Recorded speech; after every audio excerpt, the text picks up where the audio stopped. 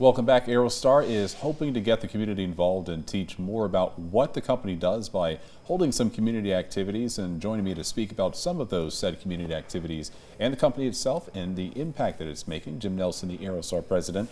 So let's talk a little bit about the brand new planetarium that's opening up that's over at the Washington Pavilion.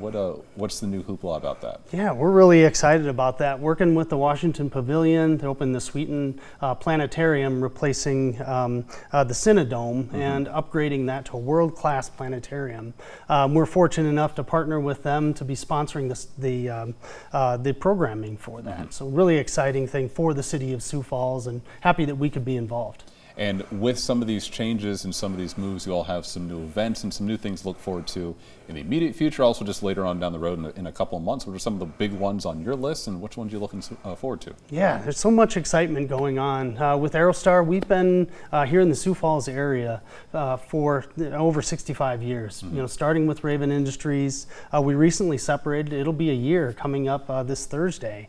But as we've separated from Raven and established our new identity, one of our core guiding principles is to make a difference. And so getting involved with the community, making a difference local is important to us.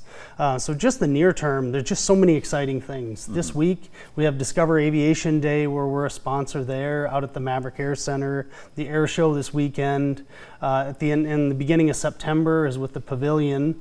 And then hosting Balloon Day is a thing that we've done.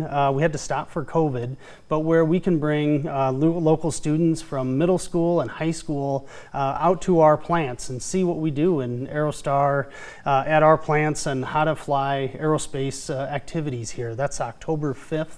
At our plant here in Sioux Falls, and different schools can get engaged. And then another one is what we're calling the AeroSteam University for the Girl Scouts.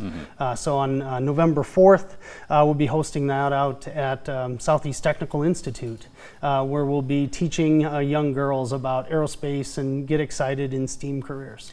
You all have your toes in the water in a bunch of different puddles, what it seems like, but what's it like to kind of, you personally take the challenge on of diversifying, trying to be a little bit more in the community and help provide these other opportunities for people that are looking to maybe learn something new as well too? Yeah, well, we just love it, and it's a passion that we have and that I have with really giving back. So being part of the community and being a small town farm kid, that you can do really exciting things here and locally in Sioux Falls, that you don't have to go far to go up to the stratosphere. All right, well, Jim, we're looking forward to getting to see some of these and get to see how the community is going to get involved in this as well too. Thank you again for your time and getting to highlight some of the things that are coming up in the immediate future for the most part. All right, thank you so much. Of course, we got a final check of the forecast coming up after this.